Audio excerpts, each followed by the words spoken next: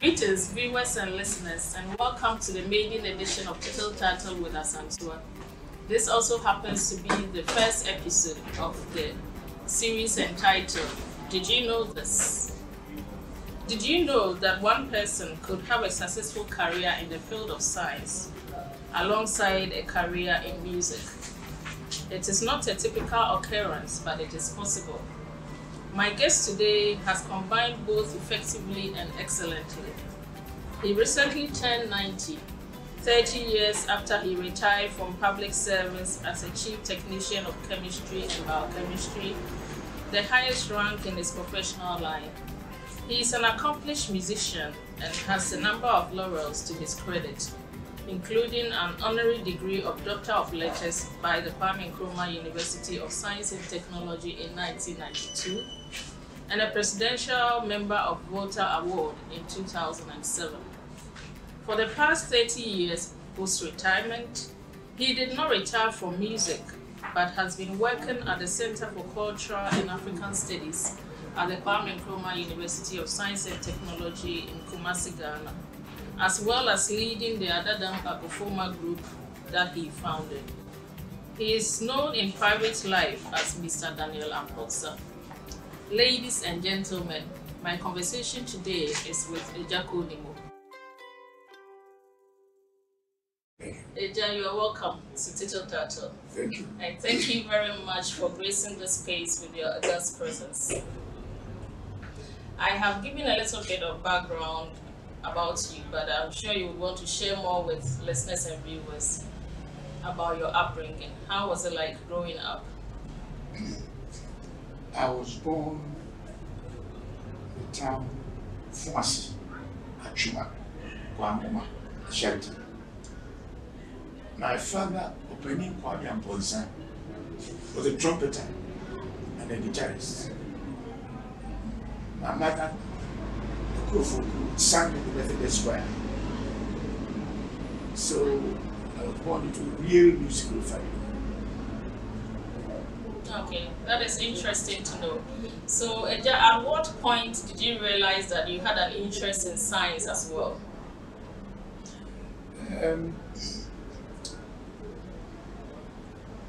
In primary school, we had a teacher by name MP. So he attended Achimota. He was a violinist, but he also taught us nature study. Okay. And I became really interested in what he taught us. And he was just escort us to the surroundings, collect leaves, and then explain these things to us. So he chose up, he did greatly have interest in science. Okay. And then later on, when I grew up, I took science. In the secondary school? Secondary school. Okay. Up to what level? O level or A level? O level. But at our time, it was Cambridge School Certificate. Okay. 1949 to 1952. Okay.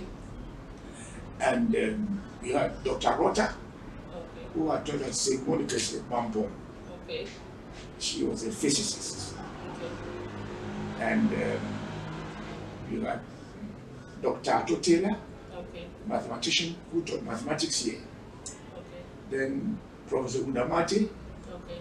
so mathematics teacher. And these were all teachers in which school? All in the Saddle. Okay, at the Southern College. That is where you went to secondary school. And then after the Southern College, you went to... I left at the Saddle in 1952. Okay. Then went to my village to teach. All right. My salary was just about, it was enough, but I was able to raise a library. Wow. In fact, at the Saddle, we learned Greek and Latin. Okay. So we were encouraged to act plays, and it really helped us to read the masters. And you had Professor Lane, he taught us mathematics and science, Okay. physics, chemistry. Okay, so after your Cambridge education, where did you go? Where did you do your professional study as a technician? The Medical Research Institute to do clinical pathology. Okay. At Koleware. Okay, was that Professor Nogochi. Okay. Did you meet him? No, but we read about him. Okay. And I'm really proud to have been associated with this great man. Yes. We were about 15 students. And he's the one that the Niguchi Memorial Research Institute is named after. After graduation, I was posted to Kumasi of Anachi. Okay. And I met Professor W.N. Lane, okay, the pathologist, the first dean of the medical school. Okay. He was my boss, and I would say I'm a friend. Okay. But he loved the guitar, and he encouraged me a lot. All right.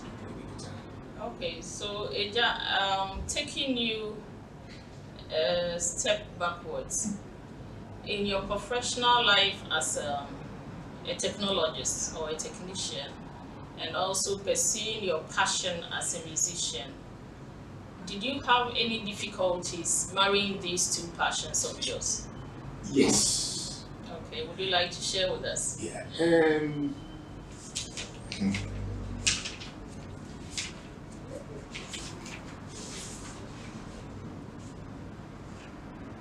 Challenges. Okay. You know, English is not my mother tongue, so I had to consult the Oxford Dictionary for an explanation. I wanted to really understand some of the challenges. And for challenge, something demanding, call to something to participate in the contest, an action or statement calling something into question, an attempt to win a sporting contest.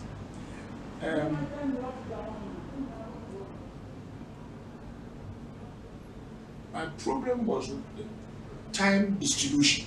Okay. And what my practice was that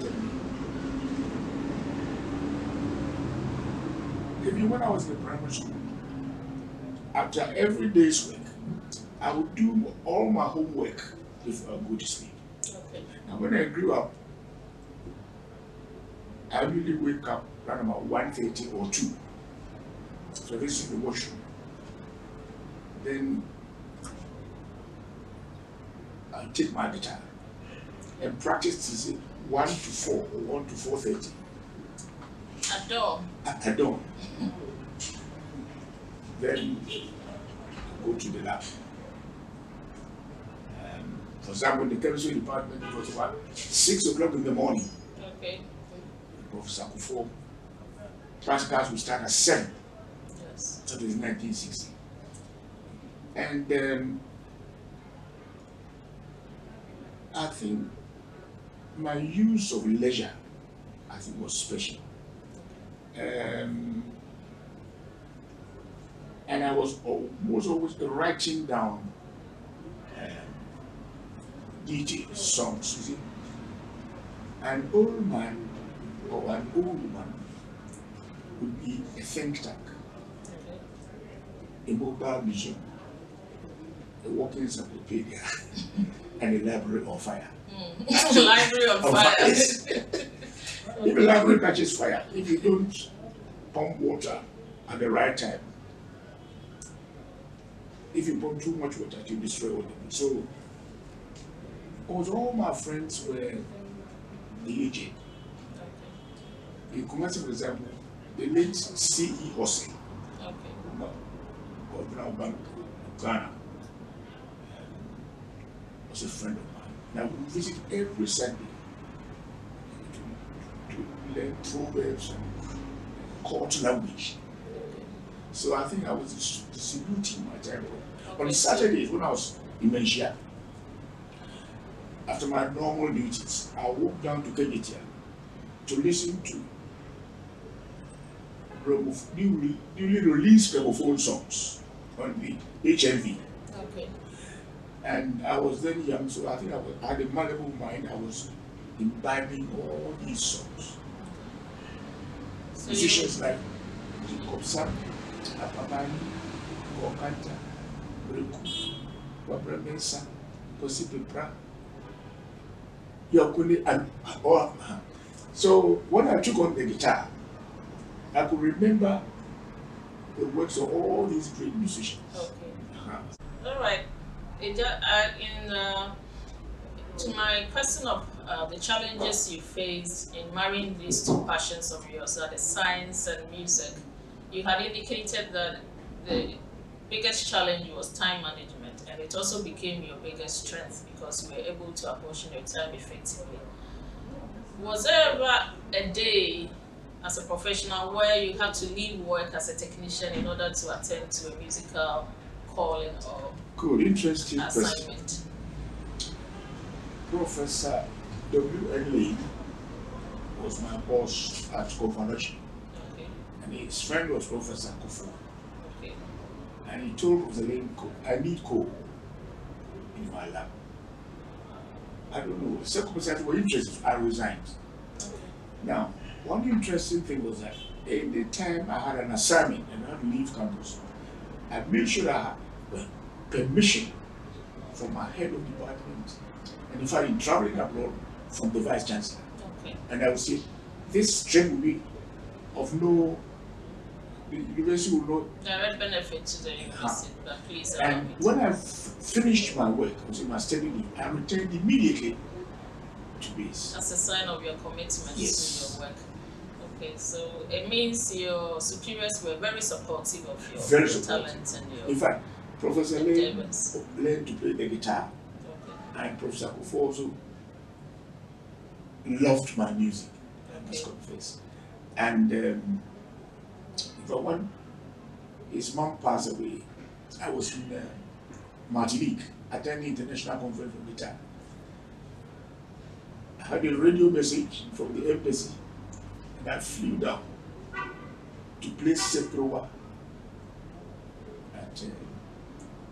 at Bellevue.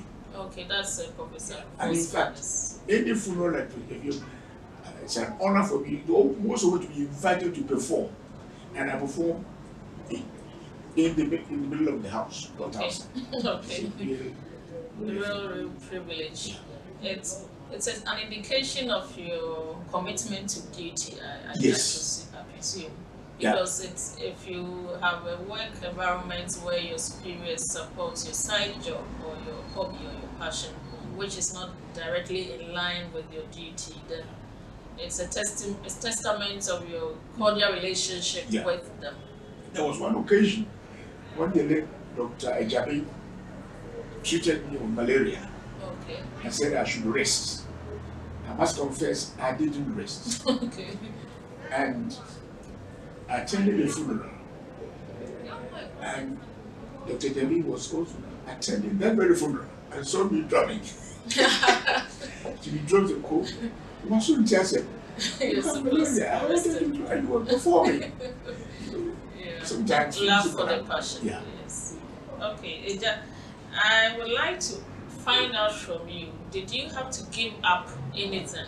Did you have to sacrifice anything in order to excel, both as a technician and a musician? Sacrifice. I remember Nana Abraham. Okay. Sarah had a child, Yes. and his faith in his creator was such that he went to the extent of offering his son and even tied him, but the child was also faithful in his father. But then there was a voice, that is a ram behind. Faith, and like I have to say, prayer is the key of heaven. Faith unlocks the door. Okay. It's sometimes you have to really sacrifice. And to the other time, or sometimes when I'm teaching students, I don't usually take money. Okay, so your big sacrifices Yes. to And in the fact, voluntary approach to your teaching yes. of the skill.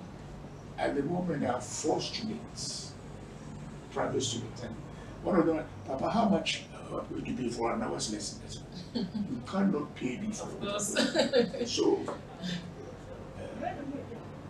all I would expect you to do is to learn to play the guitar.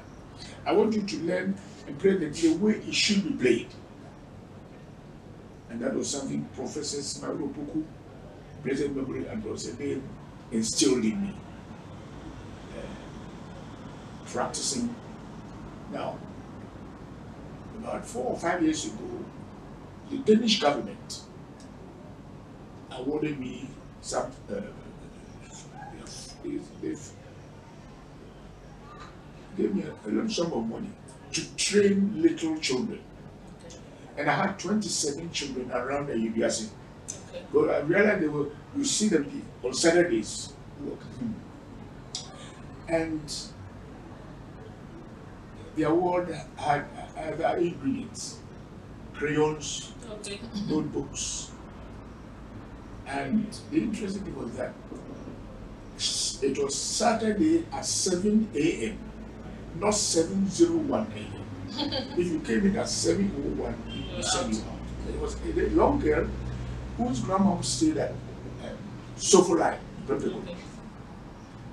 and the old lady would make sure that the granddaughter comes to Ibiasi by 6:30.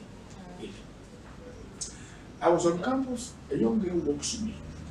Papa, do you remember me? He said, no. You don't know me? He said, no. I am so full. I'm in the 2nd year. Thank God. Okay. Then back to sacrifices. Yes, teach them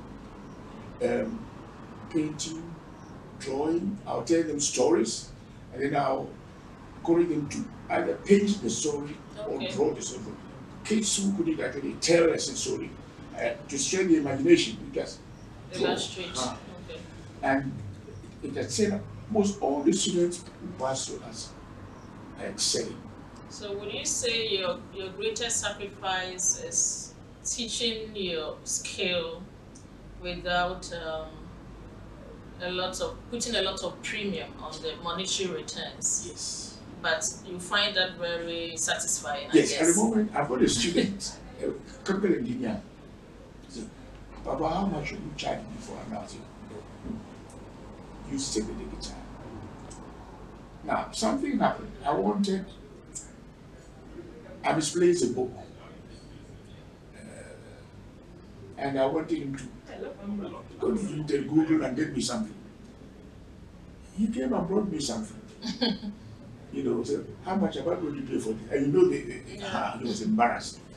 I think sacrificing your time and your talent. Yes. Without requesting or demanding any money. I have 3 guitarists. My first official guitar student was Nana George Dow. Okay.